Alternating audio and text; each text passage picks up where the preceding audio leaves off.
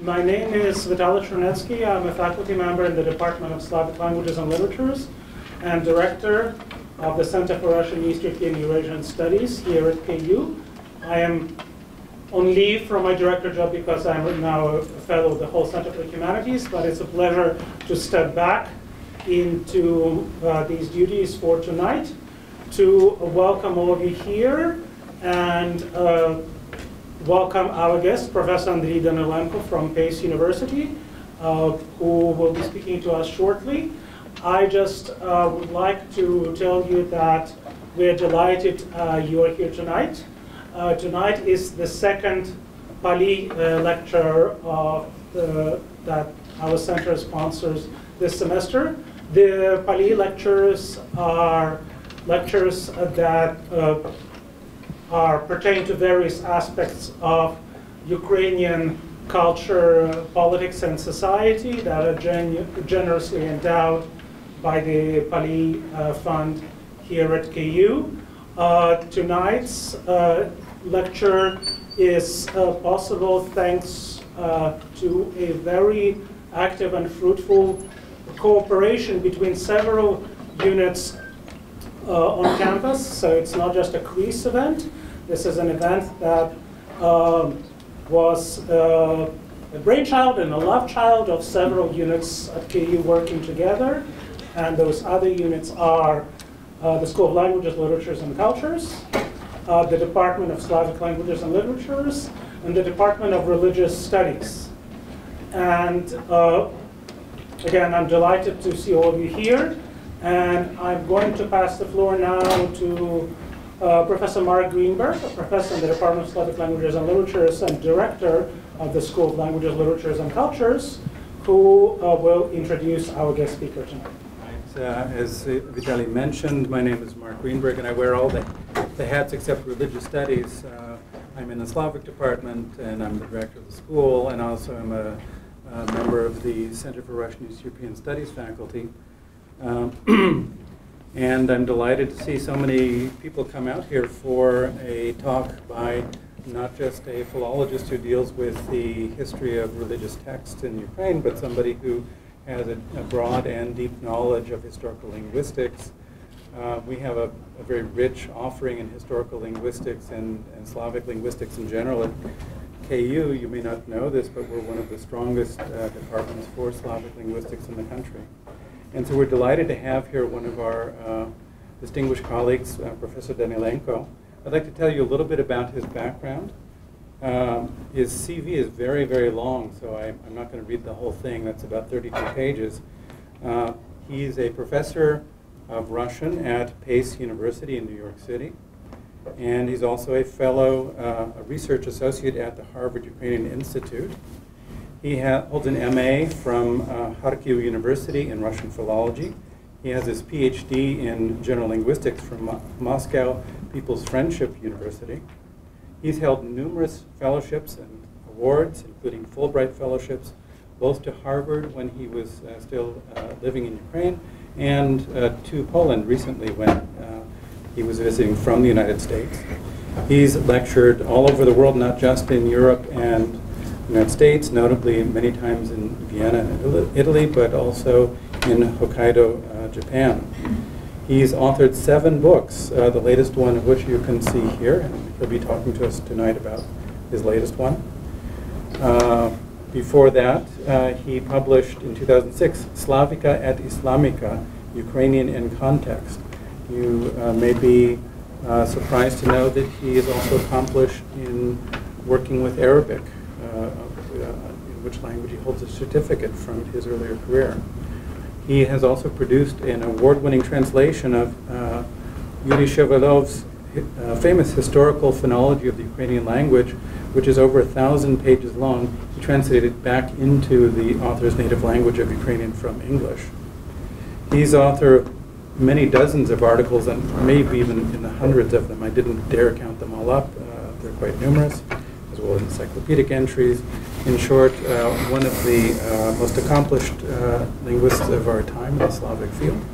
So without further ado, I'd like to invite you to Well, actually, I feel intimidated after such an introduction, and I'll try just to prove that perhaps your words, that you were right. That yes, I'm a specialist in a wide, perhaps, array of different, well, topics. But before starting my lecture, I would like just to thank definitely everybody who helped organize this trip and this lecture. First of all, on the linguistics related part, Mark Greenberg, and definitely Professor Chernetsky on the part of the center. That's my first visit, and I did not honestly, just a second, expect to have such a big audience because the topic, as you see, quite exoteric, because I will deal definitely with Russian censorship and Russian imperial censorship, and definitely I will talk on the Ukrainian Bible in the context of this phenomenon which we call censorship. I will tell you right away that I'm not a specialist in the religious studies, not at all.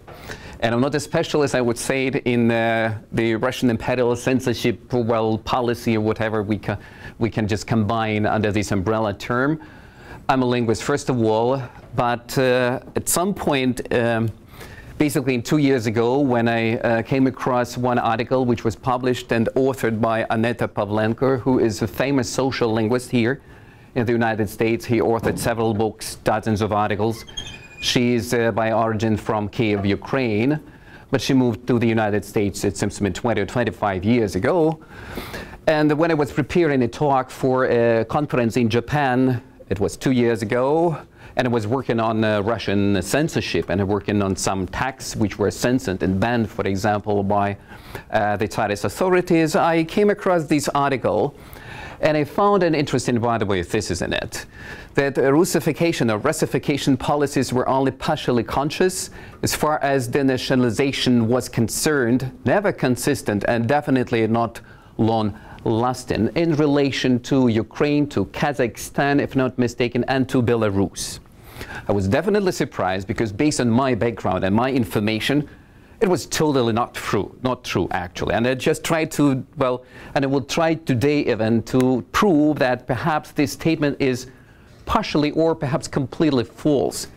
Because according to this author, linguistic assimilation in particular in Ukraine and other centers where national minorities lived within the Russian Empire, particularly in the 19th century, as you see, the assimilation was left to its natural progression. So something like this, oh, I like it. I would like to be, you know, assimilated. Why not? I'm okay with this. A relatively smooth transition, according to the author, was typical of the Russian Empire until at least 1830. And Polonized elites, okay, aristocracy, as opposed to Ruthenian peasants in the Hetmanate or the Ukrainian Cossack state in the 18th century, that was something typical of this conflict, according to the author. And she claimed that between 1863 and 1905, the authorities began to systematically spread Russification, administration, and education. So before actually 1863, everything was okay. If you were assimilated, you were lucky to get assimilated as much as possible, as soon as possible. Everybody was happy.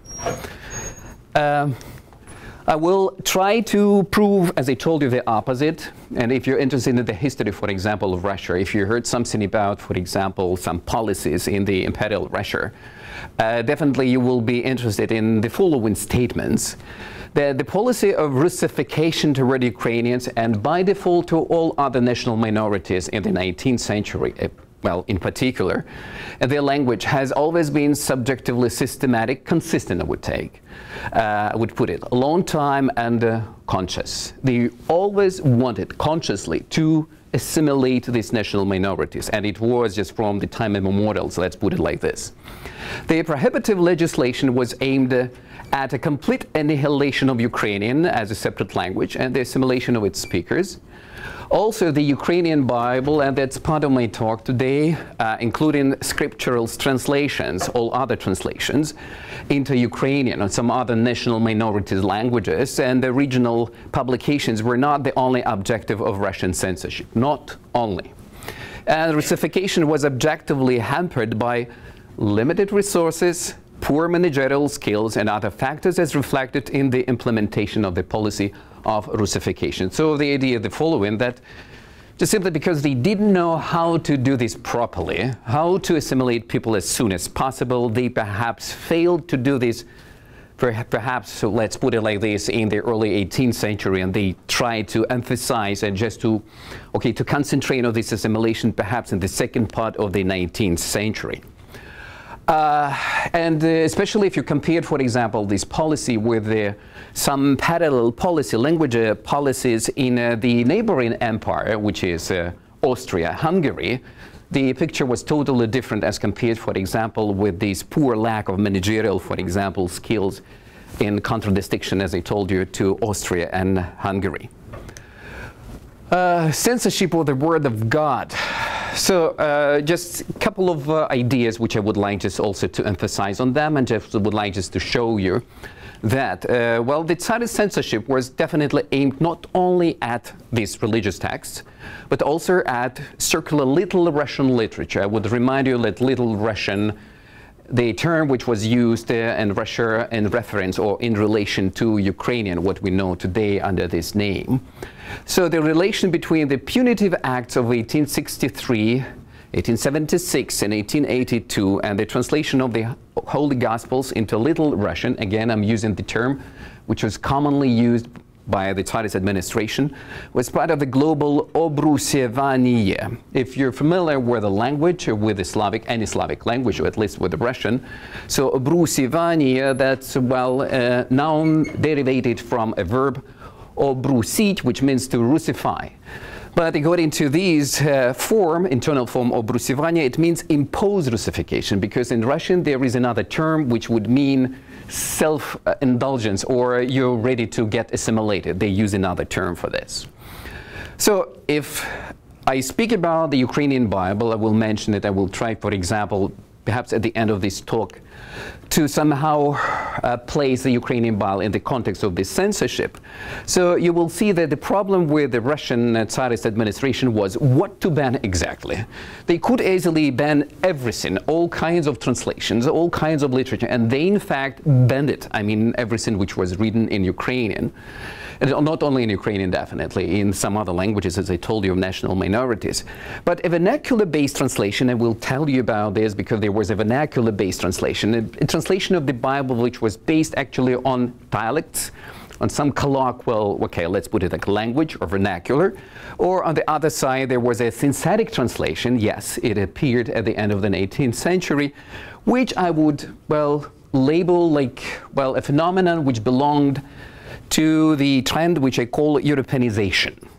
So it seems to me that when we deal for a different translation of the Ukrainian Bible, which appeared at the end of the 19th century, we have to distinguish between different trends in the translation of this Bible. It was very important, by the way, very important for all minorities, for all peoples living within the Russian Empire.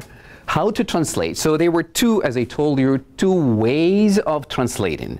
Either using very plain, very common language, making it so close to all speakers, or you would like to synthesize and to create something which, well, belonged to something which we call a lofty, sublime style, which would, well, definitely mark your translation as something which belonged to this group of wonderful translations. So take a look at the first punitive act, which actually was issued in 1863, and according to Pavlenko, whom I mentioned at the very beginning, according to her, that's the beginning of Russification. Before this day, there were no Russification at all. So take a look, but suddenly in 1863, they came up with such crazy ideas. Take a look at this. So there was not, is not, it cannot be any special Little Russian language, and that their dialect, as used by uneducated folk, is the same Russian language, only corrupted by Polish influence, that the old Russian language is just as understandable to Little Russians as it is to Great Russians. Great Russians, that means Russians at all. And even more comprehensible than the so-called Ukrainian language. So it's very interesting that he uses, and this is the Minister of Interior Affairs, he used two terms to refer to the language which I humbly represent and my ancestry represent, which is the Ukrainian language and the Little Russian language. which is being invented for them not now by some little Russians and especially Poles. So the Ukrainian language did not exist according to them. So according to the Russian administration in at least 1863, if you spoke a language, strange language, which they would call Little Russian, or sometimes Ukrainian, which was not popular at that time yet, so you're just simply a product of these, well, zealots, Polish strangely conspiracy, yes, to create a language against the Tsarist empire. And the continuation of this, a wonderful document, as you see. The political plans of the Poles, the greater part of Little Russian writings indeed comes from the Poles. Okay. Finally, the Kiev Governor General too considers it dangerous and harmful to publish the Little Russian translation of the New Testament that is now being reviewed by the church censors. And the last paragraph, the Minister of the Interior has deemed it necessary to license for publication only such books in this language that belong to the realm of fine literature. At the same time, the authorization of books in Little Russian with either spiritual content or intended generally for primary mass reading should be ceased. So there is a contradiction even in this document, as you see. So according to him, there is no language like Ukrainian. On the other side, okay, you can publish in this language which does not exist. That's a contradiction, right? So publish it if you claim that this is a language, but only as you see something about fine literature, which is fiction perhaps, but no ever. You cannot publish anything if this is a religious text and if this is something which is for education. So definitely they were afraid of what? Getting people educated into this language. If you're educated into the language, then you have your Bible in your own language. So who can prove that your language does not exist? Definitely everybody would claim that this is a nation. This is a language and we have the right to exist. And don't think that the minister was a crazy guy. Definitely he was very smart. He was very educated, cultured person. Well, according to the system which existed at that time. And if you Google, by the way, the name of Valuyev, you definitely come across some of those documents which are easily accessible online. For example, that's from the letter signed by Valuyev, but which was certified by a secretary. But basically, Valuyev did not sign this.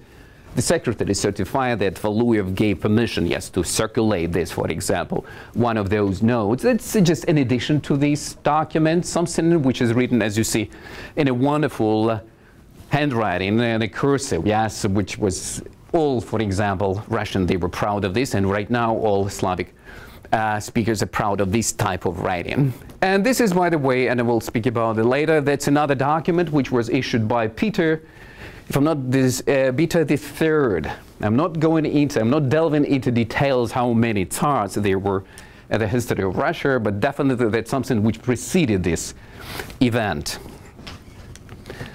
Valuyev, as I told you, he was a very educated person, and he based actually his edict or his decree on something which was discussed and published by some other intellectuals.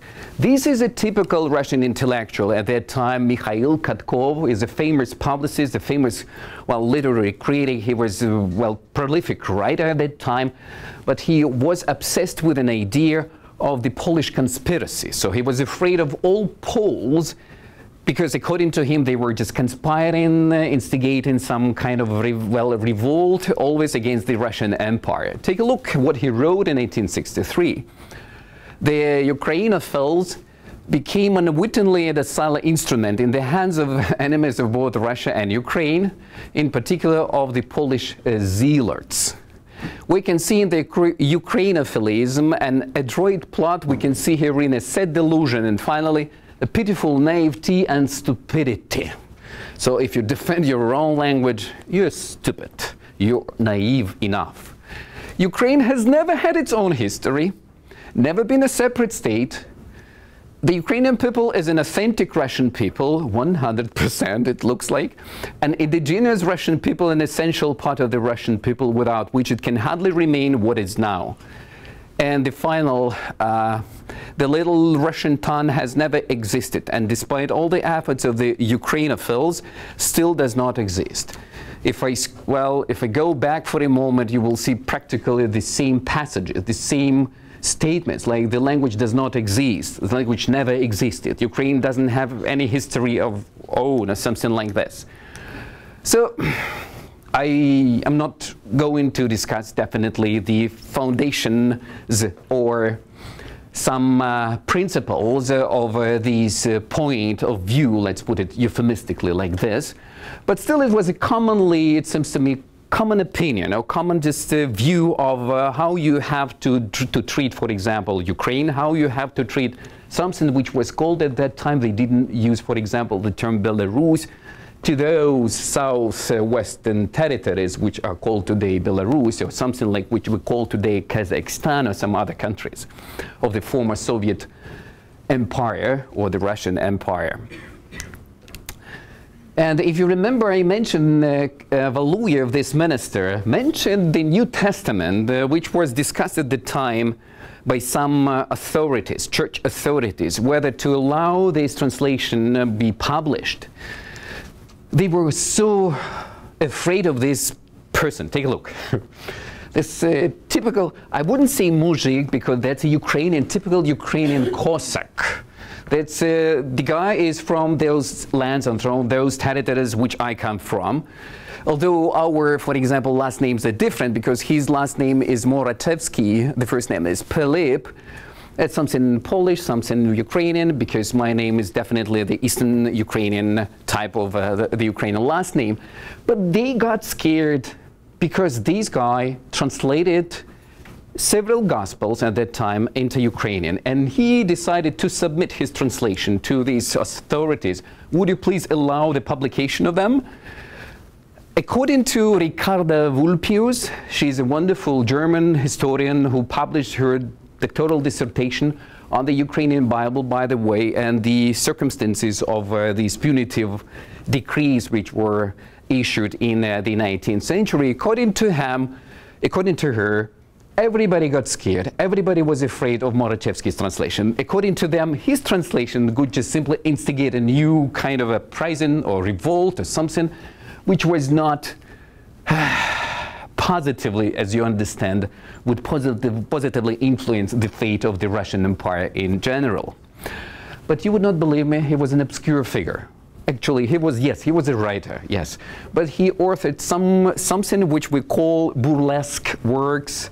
That's just for humor, that's just simply fun, that's using strange language, by the way. Unfortunately, I cannot just produce these strange language and strange phonetics which he used in the titles of his works, but they sound to my Ukrainian ear very funny, very actually funny. For example, if you're familiar, for example, with Ukrainian, instead of Francouz, he would use only Francouz, and you can imagine what type of the translation of type of burlesque works he authored at the time.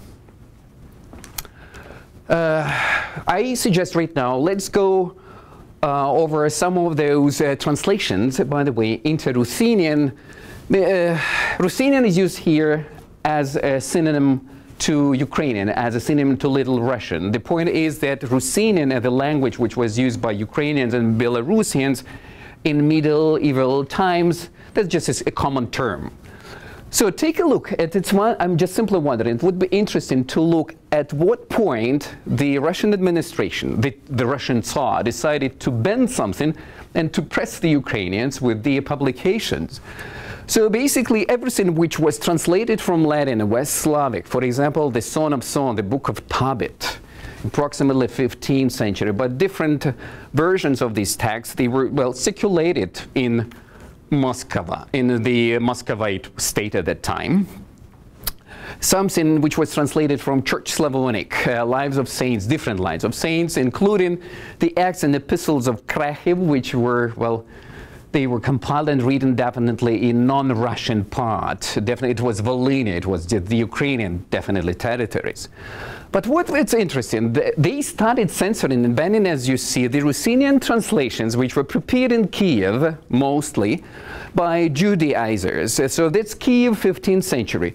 In fact, yes, they were Jews, they had some translators, they were dictating to these, for example, scribes sometimes, how to translate some texts written in Hebrew into the local Slavic language in order, according to some author, proselytize the local population, making them accept Judaism or something like this. It was very popular, by the way, in Moscow and Novgorod at that time, but they claim that everything started spreading from Kiev, according to some scholars, definitely. Some other claim that that was an indigenous phenomenon.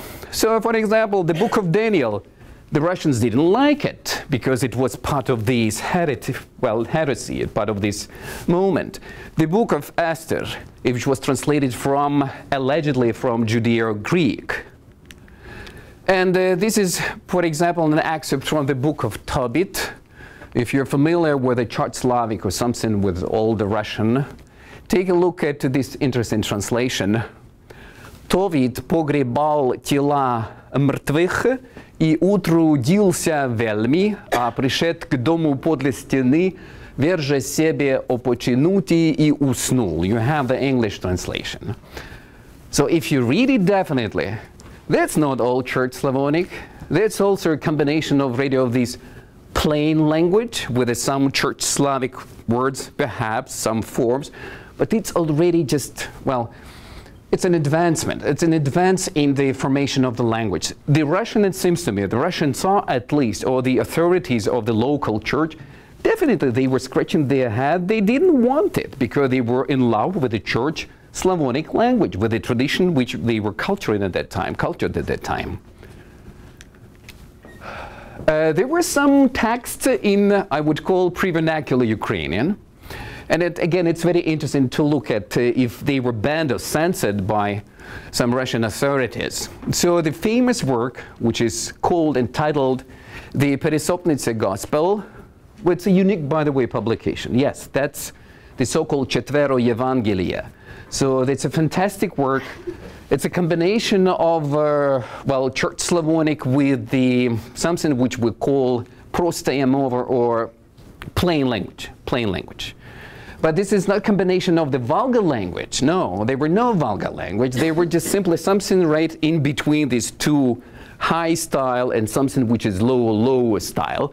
That was an experiment, actually. There is nothing like this, for example, in the history of some other Slavs at that moment.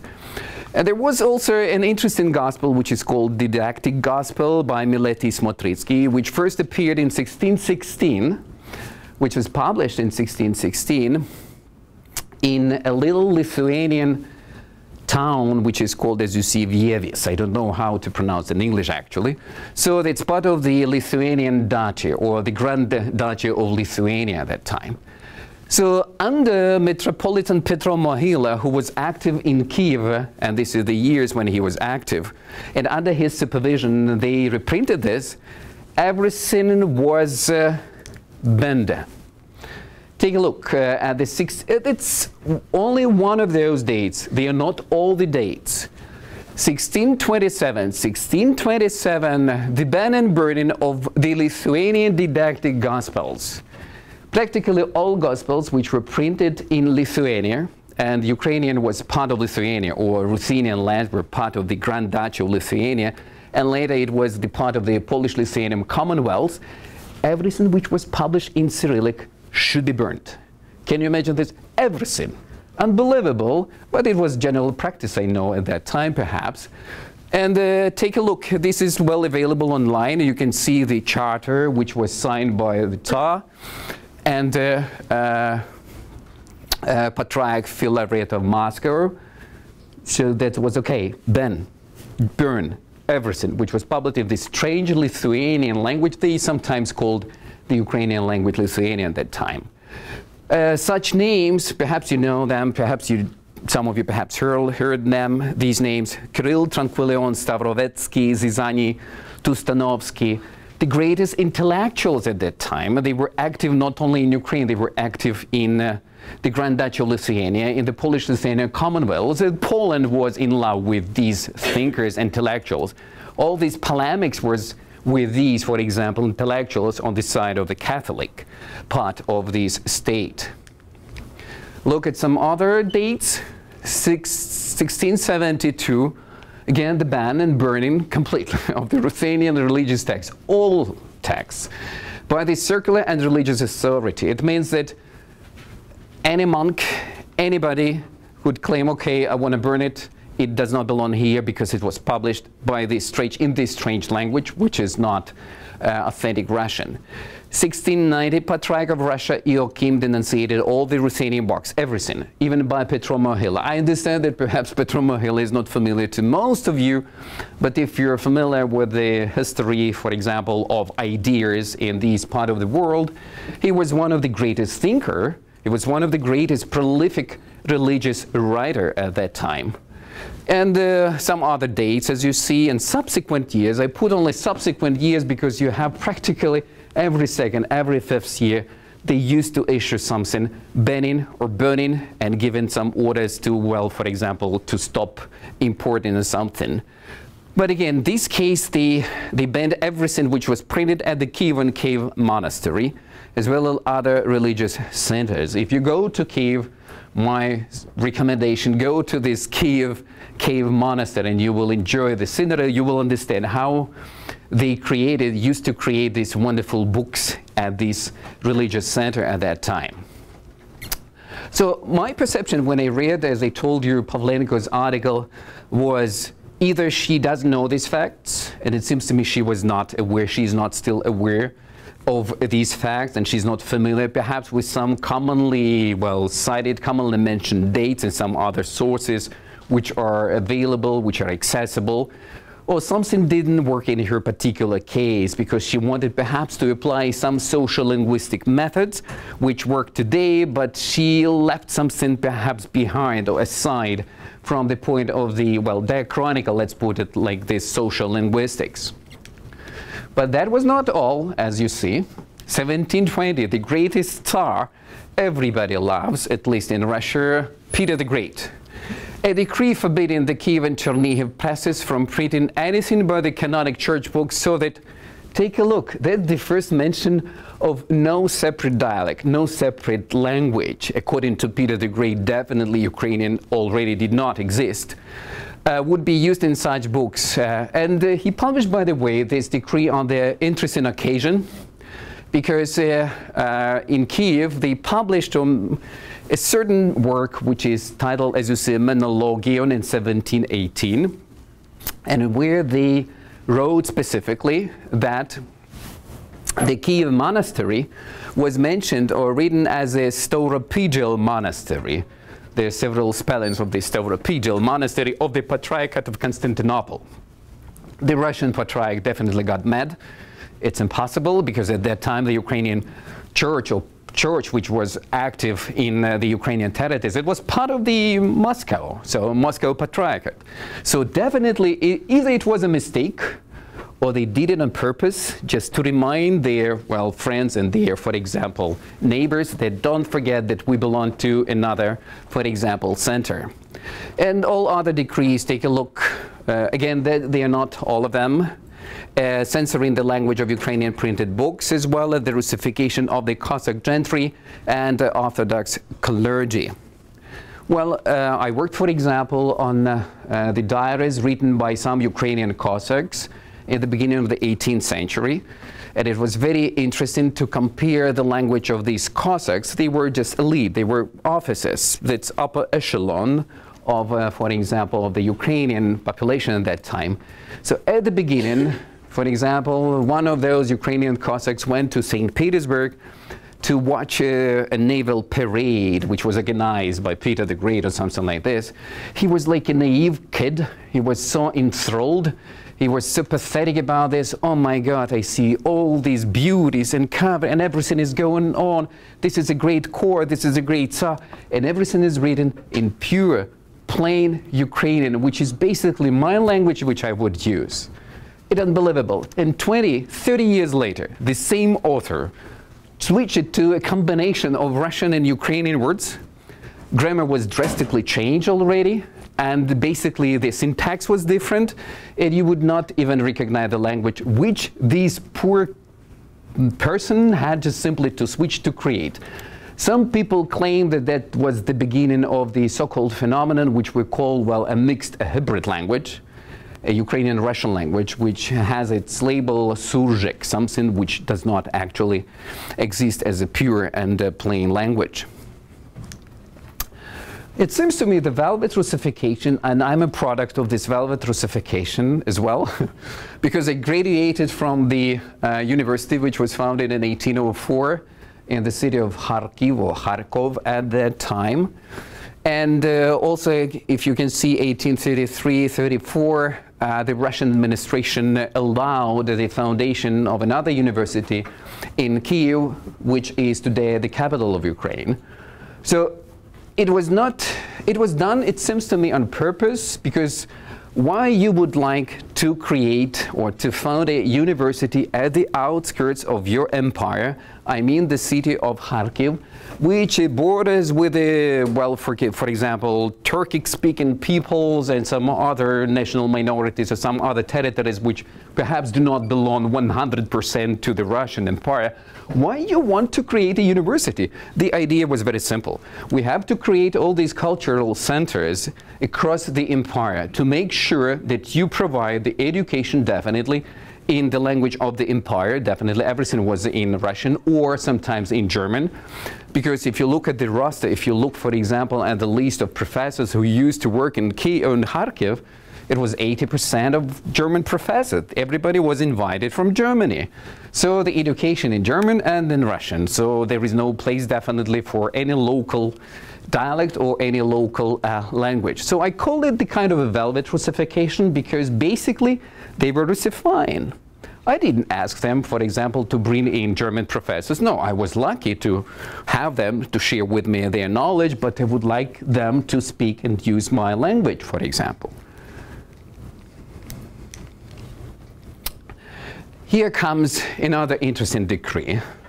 So whenever you take a course of Russian history, definitely some of you can come across in such a date as 1876. That's a decree which was signed by the Russian Tsar at the time in a German city, Ems. So can you imagine, he went to a resort in Germany and then he suddenly decided to sign another decree which would ban again the Ukrainian language. He was so upset, you know, by everything which is going on in his empire. The printing in Ukrainian of any original work translations, including lyrics to musical works, as you see, it was banned. The importation of the Ukrainian language publications, anything from, definitely from Austria, from Hungary, that's, I mean, this neighboring empire. No. The staging of plays in public readings in Ukrainian? No. Teaching elementary, secondary schools of any subject in Ukrainian? Absolutely no. They even did not spare the Russian language publication, Russian language newspaper, Kievsky Telegraph, which was too mild, according to them, which was too pro-Ukrainian, pro-local in its articles. They decided to, well, to ban it together with everything else. So, no nothing, no music, no lyrics, no printing, no absolutely was not allowed in Ukrainian. Do you think it was all which you can come up with your ideas how you can ban a language, any language actually? No. The amendments, they decided to, well, to work on this and to add something. And in 1881, they signed or issued some amendments to the latest decree. Ukrainian dictionaries could be printed with the help of the Russian orthography only. Ukrainian stage performances had to be approved by a censor. So if you would like to stage a play, you have to go to a censor. Ukrainian text for musical compositions should be printed in Russian script. And the organization of Ukrainian theaters and performing groups had to be prohibited. Everything. So that's an interesting phenomenon, using the Russian script, which is commonly used by, well, scholars, and it was called in the 19th century, it's called Yerishka. If you're familiar with the Russian script, they have peculiar letters, which, for example, one of them is called U, which is hard to pronounce, and I know that all English speakers are struggling with the pronunciation of this sound, as I'm struggling with some other sounds in English. So they used to call it Yerishka. So if you use Russian letters to render, for example, your Ukrainian speech, you're using not authentic script. So you're using something which deprecatingly can be called Yerishka. I have some other connotations with this, actually, in my linguistic mentality. But I can assure that Yarishka worked that way, because we have the famous poet whose name is Taras Shevchenko. He used to write practically everything in Yarishka. And believe me, to some extent, I don't want to blame anything. His orthography was more authentic to render the Ukrainian speech as compared with some other scripts which were invented at that time by Ukrainians. It's interesting that you would not believe. So they banned everything, but in 1881, the first translation of Hamlet was published in Kiev in Ukrainian. So everybody was just simply scratching their head. How was it possible this Russian administration banned at least 3 times and suddenly they published? So the idea is the following. They just simply bribed the censor. They gave me a couple of bottles, euphemistically speaking, and he decided, okay, go ahead with this translation. But I have analyzed this translation in my book, because the second part of the book is on the translations of Shakespeare into Ukrainian. You would not believe me, that's a fantastic translation, because it was created by a wonderful leading author at the time, Staritsky, and his translation is a unique one, and it's a fantastic, and also the translation was published together with lyrics and music to these translations. So they decided just to write, and they wrote music with this play. So in the translation, you can perform it together with the music and some extra lyrics in Ukrainian. Take a look at this statistic. These statistics is overwhelmingly, cohesively, it seems to me, convincing. For example, the city from where I am, Kharkiv, take a look. It's approximately in 1905, the beginning of the 20th century, they had 340 publications in Russian. And as you see, they had already 14 in Ukrainian.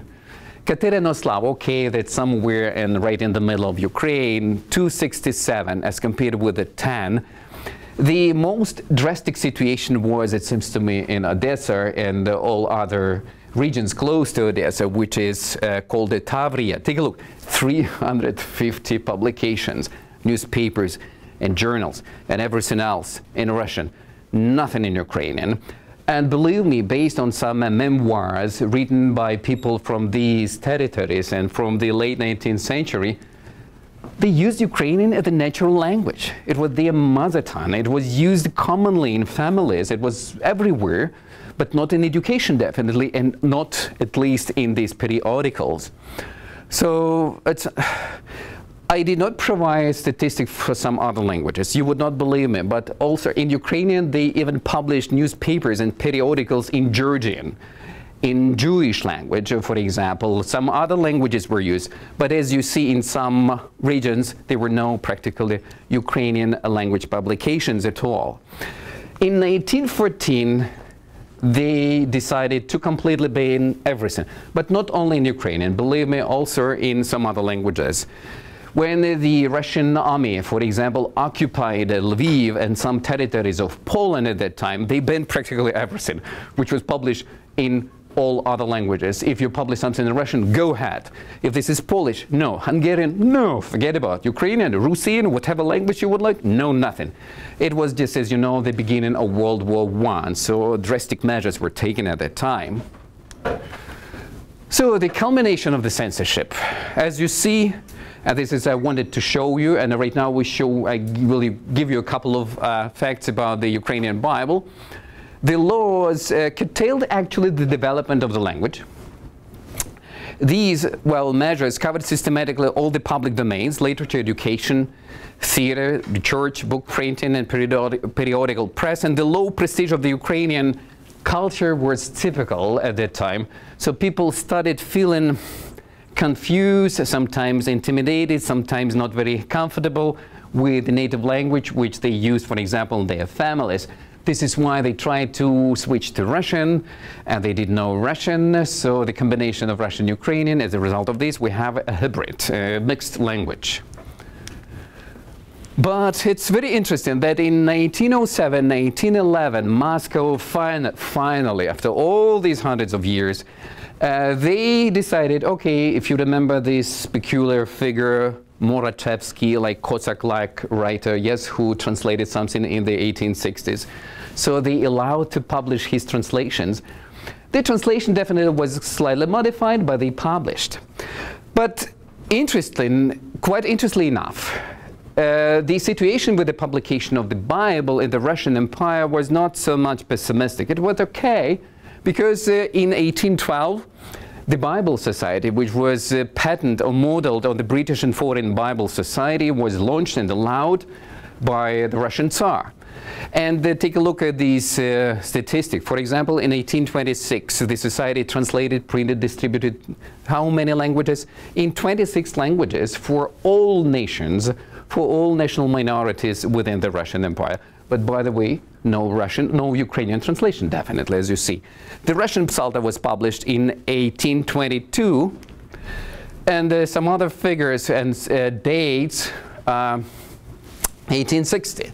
The 4 Gospels were published in colloquial Russian, or let's put it like the vernacular Russian.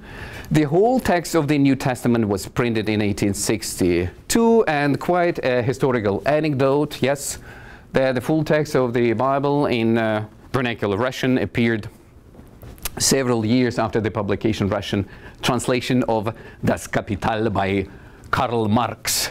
So it looks like they liked Karl Marx, the founder of this Marxist theory, more than, for example, the translation into vernacular Russian, which appeared several years later. That's an interesting anecdote, yes. But don't think, at some point, getting back for a moment to the religious text in Ukrainian, it looks like the Russian Empire was not on alert, so to speak. And they allowed publications, take a look, of some, well, collections of sermons in 1849, 59, 59. By the way, they were published in St. Petersburg, but basically you could publish everything in St. Petersburg at that time. They're just quite innocent collections of sermons, but not only in St. Petersburg. Even in my city, in 1863, if you remember the year when they issued this drastic decree to ban practically everything, the same year they allowed publication, for example, of instructions in the Little Russian language. So it's again, that's kind of a contradiction. Either they were not ready to ban everything, or just simply lacked some kind of skills how to do this, well, efficiently. And some other publication that they see, the year everything was banned, the language into which they, for example, in which they published this was banned and forbidden from public use.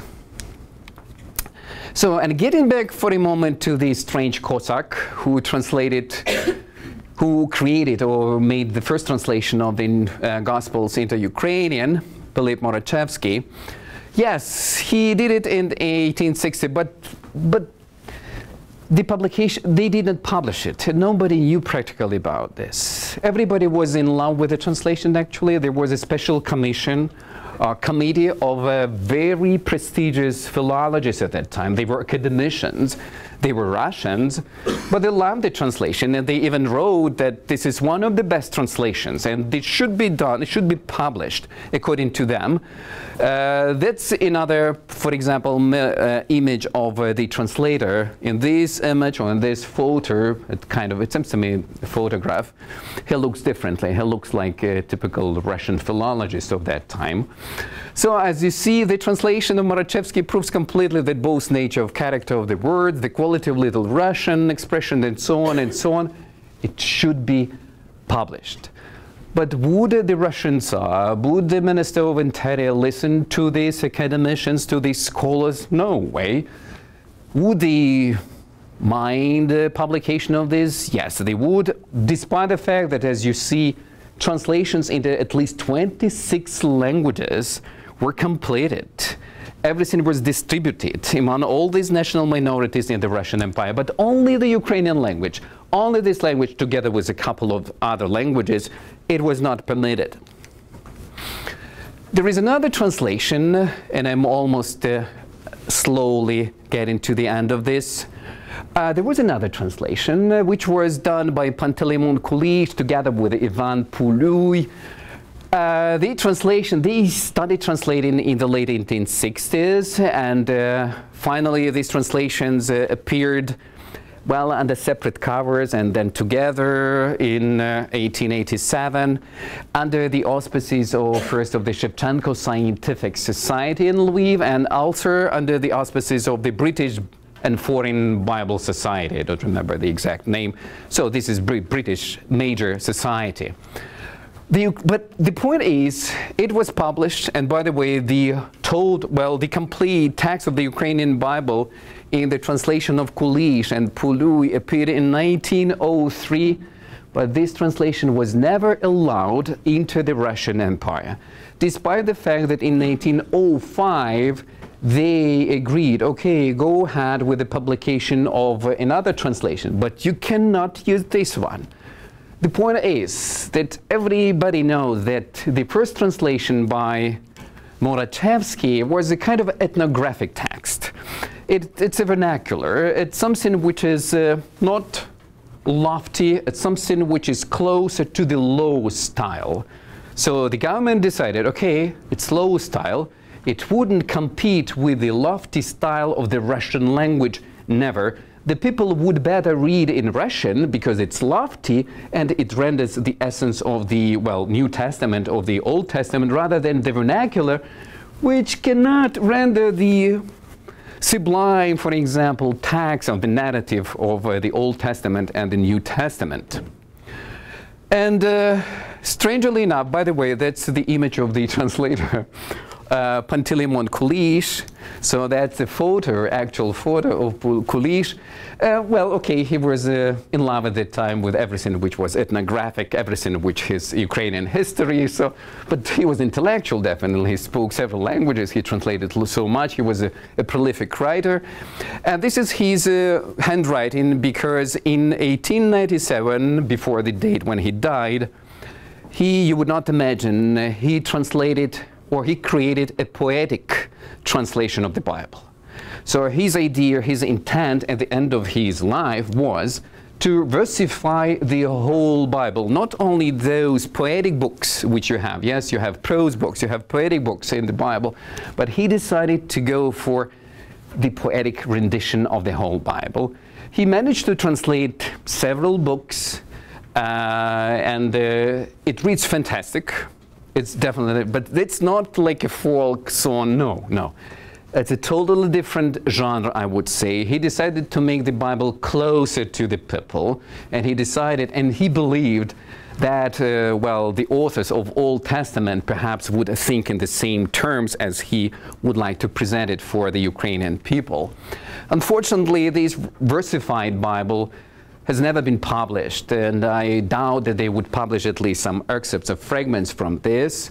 At least there is no plan of publishing this. By the way, that's a small fragment from Kulish's translation. That's from New Testament. And okay, if you're familiar with the language, so this is the combination. That's a vernacular Ukrainian. So каже йому жінка, добродію, черпака не маєш, і колодязь глибокий, звідкиля ж маєш воду живу, and so on and so on. What's very interesting about this text, all his texts, he provided stressing. So practically all texts authored by Panteleimon Kulish, the guy whose picture is on this cover, provided stressing for all these words. It's fantastic. And if you compare this stressing with the modern stressing, you see the difference. For example, people who knows, for example, Ukrainian, черпати, I wouldn't say, for example, in the Eastern dialect of Ukrainian. Perhaps in the Western part they would still use it, but I doubt so. So sometimes they have a very peculiar stressing. And basically, if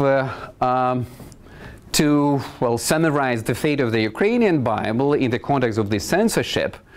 So look at this. The gospel translated by this Cossack-like translator, Muratchevsky, yes, ethnographic translation. So they allowed the publication in 1907.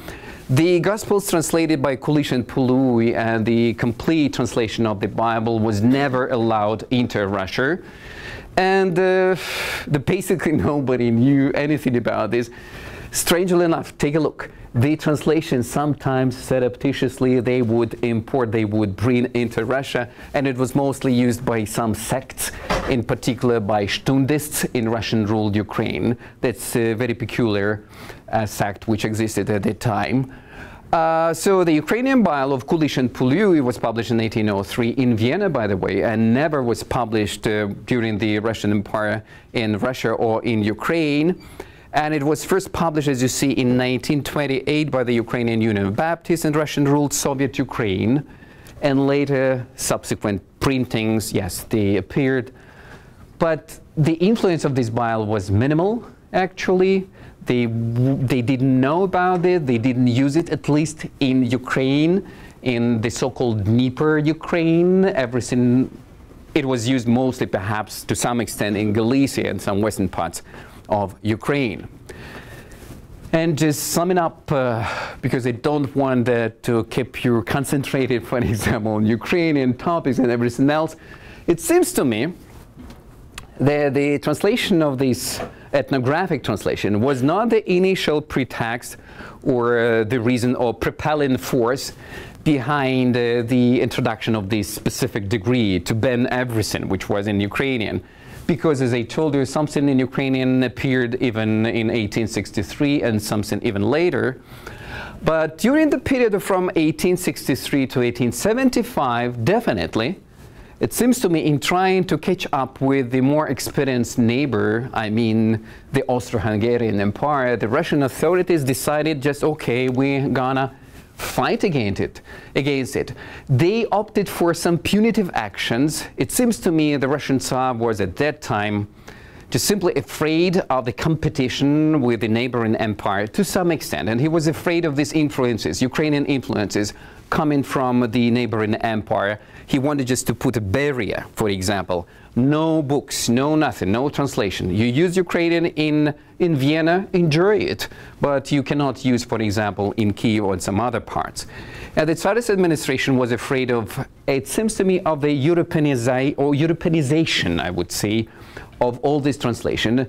They didn't want the Ukrainian Bible to be translated in a synthetic language, with the borrowings from different languages, from English, from French, from Russian, from Church Slavonic. It would be a truly synthetic language which could be compared to some extent with the Russian language, with the standard Russian, which is a combination, the base is Church Slavonic, with some of the borrowings coming from some European languages. This is why they claim we are so smart with our literary standard, and your language, your Ukrainian language, is a vernacular. How you can compete, for example, in translating religious texts.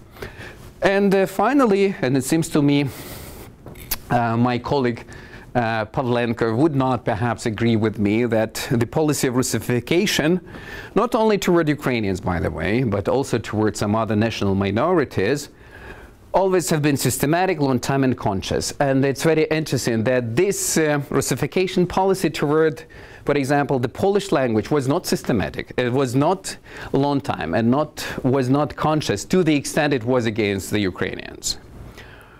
Because even these translator and this author worked in the Russian administration in Warsaw, and he was fighting against the Polish language, and he was even he supported even the introduction of Russian language in Poland in opposition to the influence of the Polish culture and the Polish language at that time.